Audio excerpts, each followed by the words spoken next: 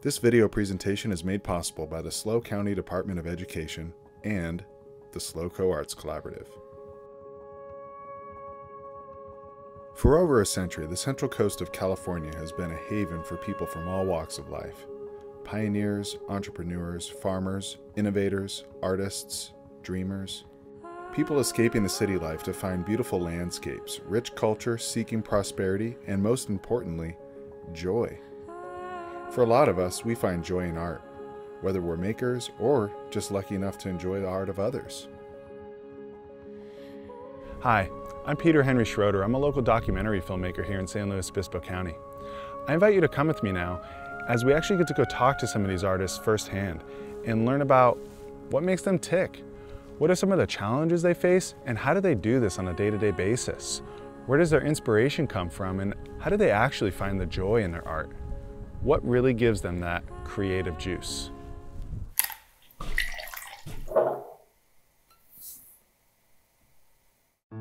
My name's Steve Osborne, and I've been painting 60 years. Now I'm strictly painting with oil.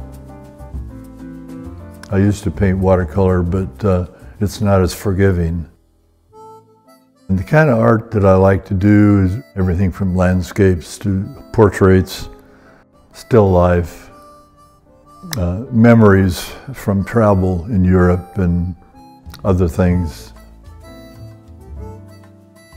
It's not just the fact that it's forgiving. If you don't like what you just painted, you can paint over and then correct it. I just like the depth of color and the ability to blend colors.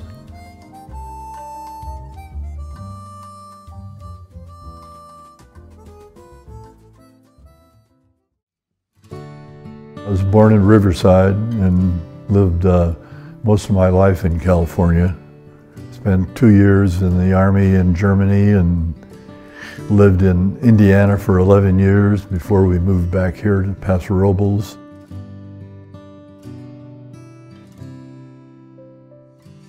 I went to UCLA, studied business. I was in several businesses, ranged from real estate to wholesale distribution, but that was a past part of my life, not what I'm defined by now. I didn't start formal instruction in art until I was about 30 years old. I don't think I had any particularly long-term dream, but just an inward satisfaction and passion for creating something. I started the hard way, starting with painting portraits, one of the most difficult areas of painting. All the instructors that I've had are passed away now, but they're several of them legends from the Central Coast. Ted Gershner was always considered the painter's painter. Everyone who painted would like to paint like Ted Gershner. And he taught me a lot about particularly oil painting. And the other one, of course, most people know of, John Bernard from the North County. Most anyone who has painted in the North County area has great respect for John Bernard. I think everybody has some interest of one level or another in art, whether they are a painter or a sculptor or whatever.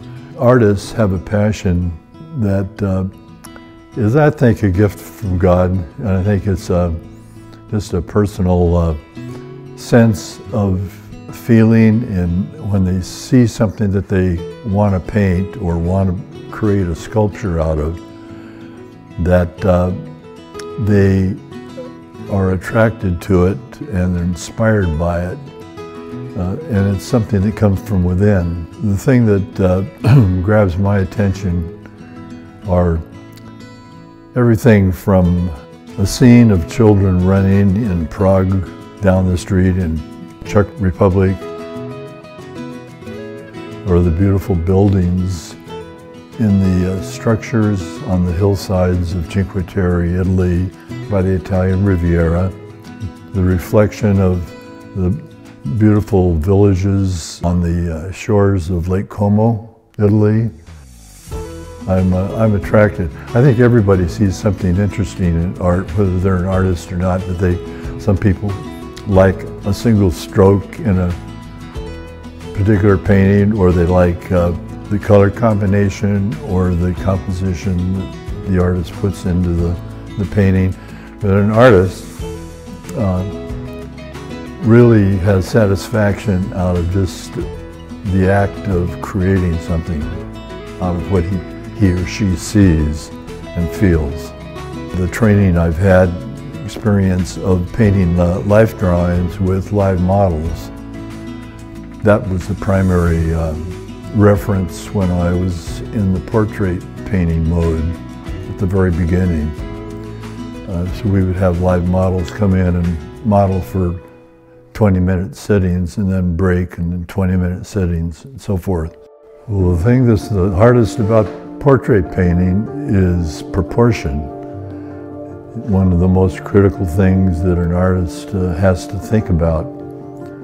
He has to think about composition and about perspective and about proportion. And in portrait painting, you are constantly measuring the proportion from the chin to the nose and from the top of the head to the eyes and the width of the face and the shape of the face, because everyone's face is a different shape.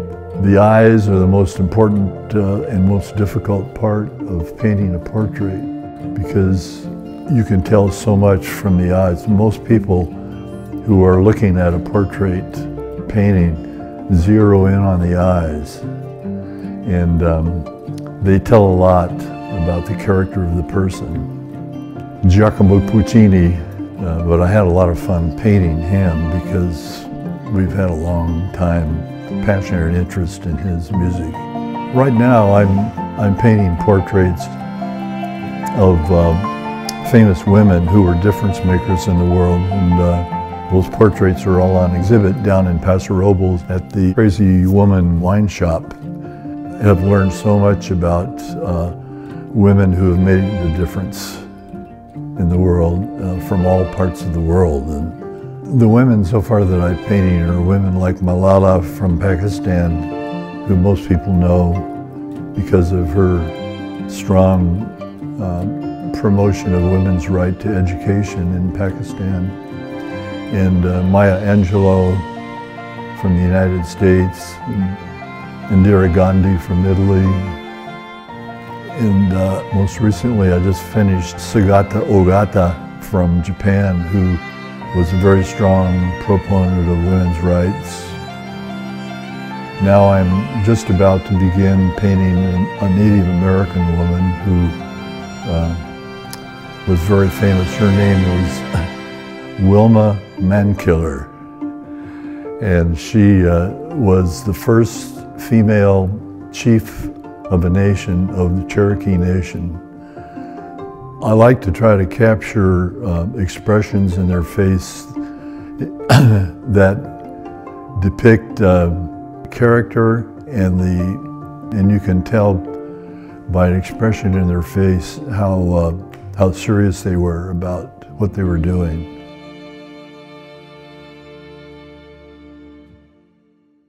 I've been painting portraits and then transitioned into painting some of the beautiful parts of the world that I see.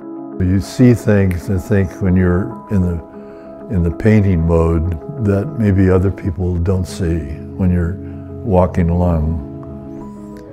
We were driving through Vermont in autumn, and my wife was driving. I would suddenly say, "Stop," because I would see something that she didn't necessarily see. There was a scene that I wanted to paint. This scene in Bellagio is one of our favorite spots.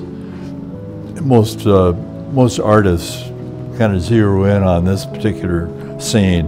I learned after we had been there that the owner of the Bellagio Hotel in Las Vegas identifies this as his favorite place on earth also, and that's how he came up with the name Bellagio for the hotel. It's one of the many villages around Lake Como that you can visit by ferry boat only. You can't drive there.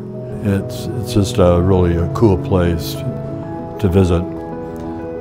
So one of the next projects is to put the hanging lamp over so that it'll appear about here, yeah. And I'll put 2 or 3 people on the stairway going down.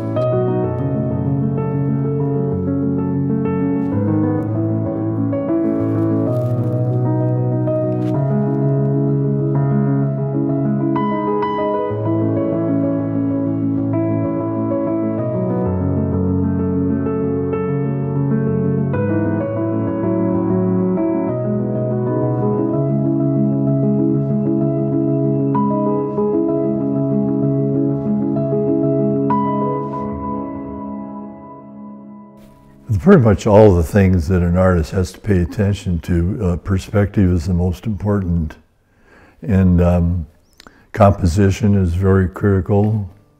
How much do you want in? Do you want too much in, or less is more sometimes in a landscape painting? And choose what kind of a focal point you want. It might be a small barn, as I painted in one of my portraits. In a vineyard scene, focal points are a critical part of landscaping. And the difference in the fade away of colors from the bright and dominant colors in the foreground to getting less and less detail as you go back into the background. So one of the paintings behind me is of a sidewalk scene in Paris. And to me, the focal point is a woman with a red umbrella, with everything else happening. To me, that's the focal point that kind of attracts your eye to the center of the picture.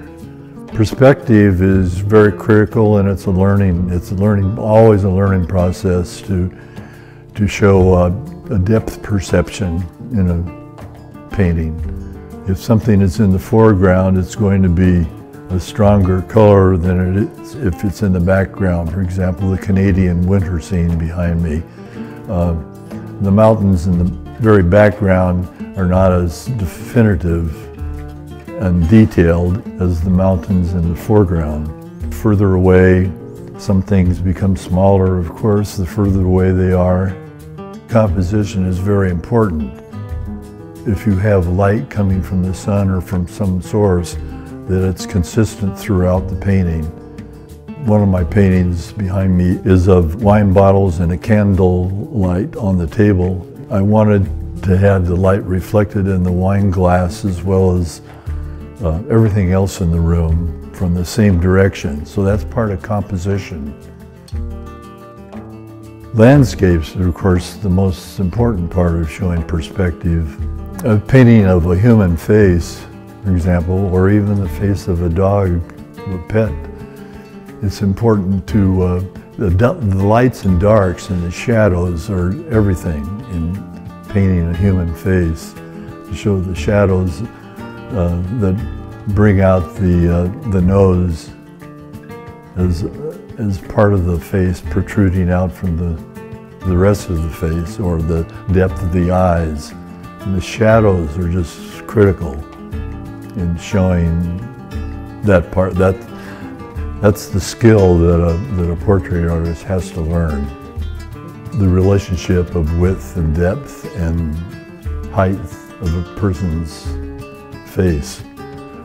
And trying to capture the likeness. Creating skin colors, of course, with Caucasians, you have mixing white with some yellow ochre and touch of ultramarine blue, and sometimes a touch of red that allows you to create some color and some life to a person's face. When you're painting a black person's skin, it's very fun because there are many colors that you add, including orange and purples, a lot of colors that come out, so the shadowing is very different. And now I'm painting the Native American, who have a different kind of a skin tone. So it's mixing the primary colors in different proportions, learning what proportion of each of those colors you want to mix to get the skin tone that you want. It's a trial and error process. It's all a very fun challenge for an artist, and all part of the learning process, and you never stop learning. I'm a detailed painter, so yeah, sometimes I should paint with less detail. Sometimes it's better to paint looser, which is something that I'm trying to learn how to do now. Looser meaning painting with large brushes and a lot of paint on your brush in larger strokes. I don't spend as much time on the hair, although I'm learning now how to show the line where the hair meets the forehead. And it's very tricky to do that so it doesn't look like the person's wearing a wig. I'm painting with more confidence now at 90 years old than I ever have in my life. And it's because I've always focused on trying to learn and learning new skills. Well, if a person wants to learn how to paint with oils, I think it's important to take lessons from someone who is very experienced, even if it's a one-on-one.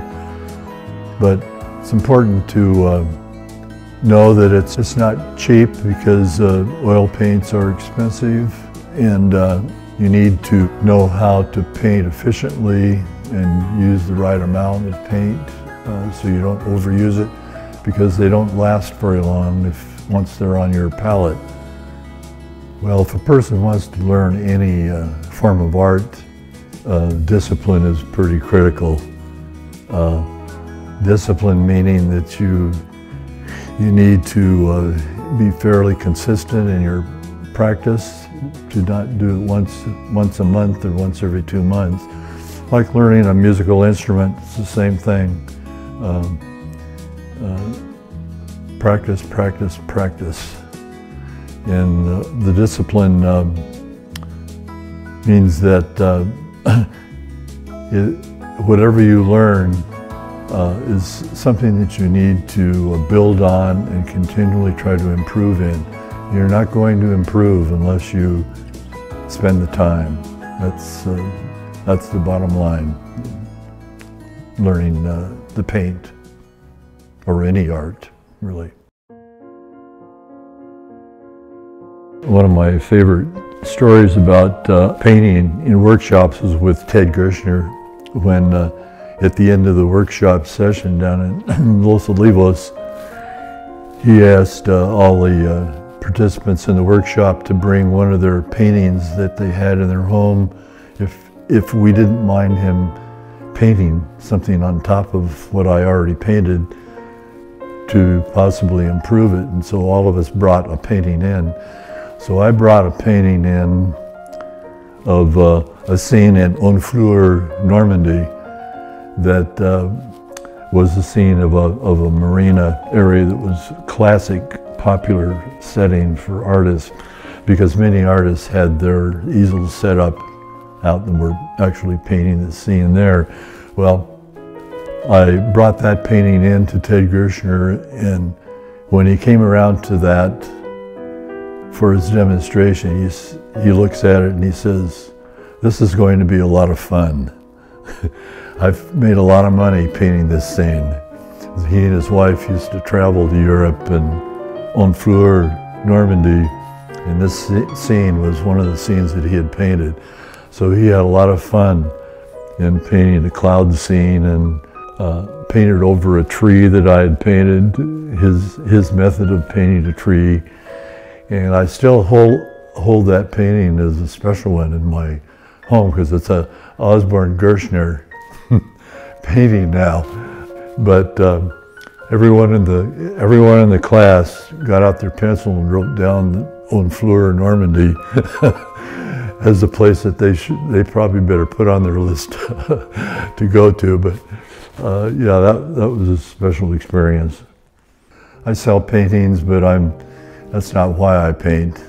It's a passion and interest of mine. At my age, I'm a passionate reader, and of course spend time with family locally, and that's pretty much how I spend my life now. But I really couldn't I can't see myself going without painting. It's something that you have to do. You know, you go a few days without painting and you miss it. Well, at my age, every day is exciting. I hope to be able to paint for many more years. My hope is to continually get better, and that's what's exciting about it. Isn't that something at my age, to still have the desire to get better? And I think I'm in the right setting and the right atmosphere and the right kind of community that'll encourage me to get better.